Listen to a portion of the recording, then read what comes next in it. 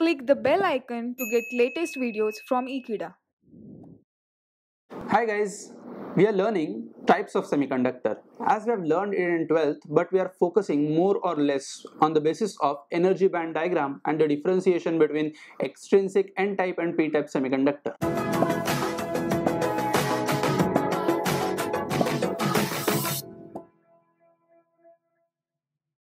Let's start with the bifurcation of extrinsic and intrinsic semiconductor. Intrinsic semiconductor are called as a pure semiconductor and extrinsic semiconductor are called as impure semiconductor. As I am saying that intrinsic semiconductor basically are of two types. One is SiGe, that is called as single crystal semiconductor, and we have to study the compound semiconductor as GaAs, that is gallium arsenide. We are looking at that particular material. We have that particular material in your LEDs, right? So we will move towards the extrinsic semiconductor, where it is also called as impure semiconductor. It is bifurcated into two types. One is N-type semiconductor and another is P-type semiconductor. Whenever I add one particular impurity material into pure semiconductor, that forms the extrinsic semiconductor on the basis of what impurity I'm adding, whether it is of metal, whether it is of non-metal, and on the basis of that I will decide the N-type or P-type semiconductor. If I'm adding pentavalent impurity, that is example phosphorus, then I'm getting one extra electron in the semiconductor material, because all the silicon is having configuration 2, 8, 4. That means there is a sharing of the electrons in between neighboring atoms of silicon. But if I'm adding phosphorus atom, then I'm having 5 electrons in the outermost orbit. Then all 4 electrons will share with the electrons in the silicon. But what about the final extra electron? That extra electron will remain as it is, as extra electron that is responsible for the conduction process, and that's why I will say that it's N-type semiconductor, because extra electron is having negatively charged, N for negative and N for N-type semiconductor. Let's move towards the P-type semiconductor. Exactly opposite, I'm adding aluminium as an impurity, that means metal as an impurity. Then if I'm getting metal as an impurity, then I'm saying that I will get a deficiency of an electron. I will get one less number of electrons in my semiconductor material. Then in that case, I can say that no electrons, then that deficiency of electron is also called as holes in the semiconductor process. Then whatever charge I'm getting in the hole, that is exactly opposite to the electrons, because there is no electron as it is empty chair. If I am fill that chair, then it forms the negatively charged. If I have empty chair, then it forms the positively charged. Then this positively charged carrier is also called as holes, and this is positively charged. That's why P-type semiconductor. This is the bifurcation of extrinsic semiconductor. Let's move towards in more focused details about intrinsic semiconductor. When I'm talking about intrinsic semiconductor, all the Si atoms, neighborhood atoms, are having 4 electrons in its outermost orbit, and all the 4 electrons, there is confusion for the Si atom whether to lose electrons or to gain electrons to complete its octet.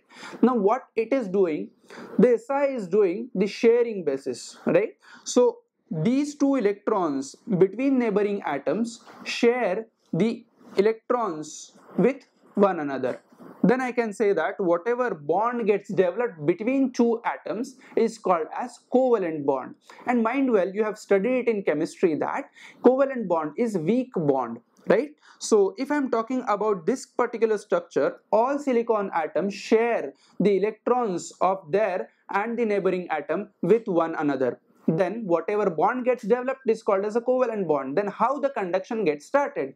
If I give the amount of energy which is required to break the covalent bond, as I mentioned that covalent bond is weak, so less amount of energy is required for breaking of that particular covalent bond, then I will break that covalent bond, I will get 2 electrons. These electrons will be responsible for the conduction process, right? Now we will move towards more focusing on the energy band diagram of intrinsic semiconductor, what we are getting extra in the intrinsic semiconductor energy band diagram. If I am saying E0, EV, EC, E infinity all are known to you. But as far as EF value is considered, EC minus EV divided by 2. As I have mentioned, it is intrinsic semiconductor, pure semiconductor. In pure semiconductor, I have number of electrons equal to number of holes. If I say that 100 number of electrons in the silicon, so I will get 100 number of holes in the silicon itself. So number of electrons is equal to number of holes. So whatever probability I am getting to move electrons from valence band to conduction band, it will lie in between EC and EV exactly. So whatever EF measurement I will be getting, that will be EC minus EV divided by 2. That means midpoint in between EC and EV. So this is how the scenario we are looking for intrinsic semiconductor. Let's move more focus on extrinsic semiconductor. Extrinsic semiconductor has two types. One is N-type and another is P-type. We will more focus right now on N-type semiconductor. When I am talking about N-type semiconductor, I have to add impurity as P atom, that is phosphorus atom. Phosphorus has 5 electrons in its outermost orbit. So what it happens, one extra electron I will be getting, and that extra electron will be completely free. It has no boundation, right? It has no boundary. So it is free to move everywhere in the material of silicon, and this is how I will get one particular carrier in the material of silicon with which I will start the process of conduction. Now, if I am talking about the P, that is phosphorus atom, I have n number of names for that phosphorus atom. This phosphorus atom is also called as pentavalent impurity. Penta means 5. As phosphorus atom is having 5 electrons in its outermost orbit, that's why it is called as a pentavalent impurity. It is also called as a donor impurity. This is because in whole silicon structure, I have one phosphorus atom, and that is giving one extra electron which is responsible for the conduction. So phosphorus is giving something, nothing but the electron, nothing but the charge carrier for the conduction. So that's why this P type of impurity is also called as donor impurity, right? Now, first of all, question comes in your mind that what exactly doping, which I have written in the red pen ink. Now, doping is nothing but the addition of impurity material into pure semiconductor is called as doping. Simple. So simple sentence mein, if I have a pure semiconductor, something which is pure, I'm adding something impure into that, then that forms the impurity which is called as process doping, right? Let's move towards the P-type semiconductor. I hope you have got the N-type scenario, N-type operation for the semiconductor. Then we will move towards the P-type semiconductor, which is a second type of extrinsic semiconductor. I have taken example with the impurity atom aluminium. As aluminium is having 3 electrons in its outermost orbit, so there will be deficiency of 1 electron.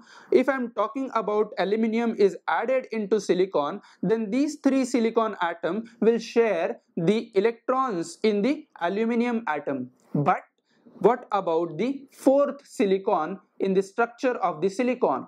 In the tetrahedral structure of the silicon, I can say that this silicon is left with 1 electron and it is having no bond with another electron. Rather, there is no electron to form the bond. So, there is no covalent bond and I will get the deficiency of the electron. Then what will happen? One electron will try to move into this empty chair, that is nothing but called as hole. So if this electron is moving towards this particular hole, then the formation of the hole at the another place, and this is how I can say that hole is shifted from this particular place to this particular place. Then this is how again and again the hole getting shifted from here to here, here to here, here to here, and in whole material of the silicon.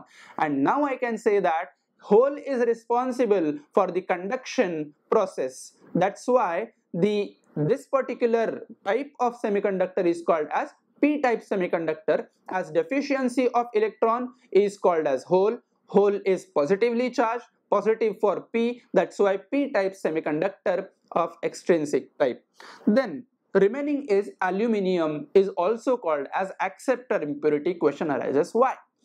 Acceptor means I'm accepting something. That means aluminum is already having the deficiency of electron. He is hunting for the electrons. So what it accepts? It accepts the electrons in the neighboring silicon atom and it creates the hole into that particular atom.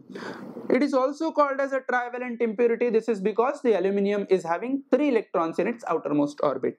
Here electron is having minority charge carriers and holes are having majority charge carriers. This is because one aluminum atom is giving me one hole.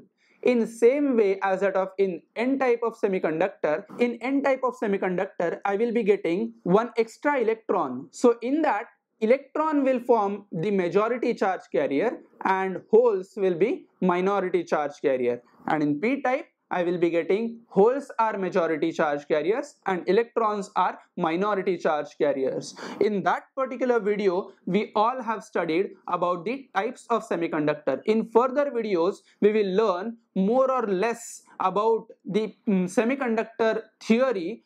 Now we will focus on the basis of energy band diagram perspective on N-type and P-type extrinsic semiconductor. Here we are bifurcating N-type and P-type semiconductor, so we will learn on the basis of energy band diagram.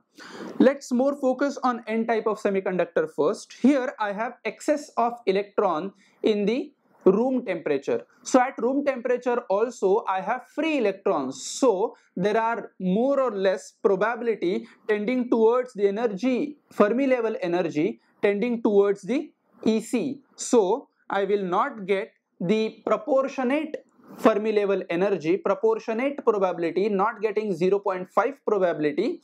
So this Fermi level energy for N-type semiconductor EFN will move towards the EC just below the EC. Now we are talking about the P-type semiconductor, exactly opposite. Here we have excess of holes and holes are lying above the Fermi level energy. So I can say that if I have excess number of holes that will occupy the space below EC and this Fermi level will lie just above the EV, that is valence energy level. So here we will not get exactly mid portion of the Fermi level as the Fermi level energy band. Rather than that, I will get the energy band Fermi level get shifted towards the conduction band when I'm talking about N-type, towards valence band when I'm talking about P-type. So this is how the study for energy band diagram with N-type and P-type extrinsic semiconductor. Thank you so much for watching this particular video. We will learn more and more EDC with all the modules. This is nothing but the prerequisite on the basis of which we will move towards 6th, 5th, 4th, 3rd, 2nd and 1st module of EDC 2. Thank you so much.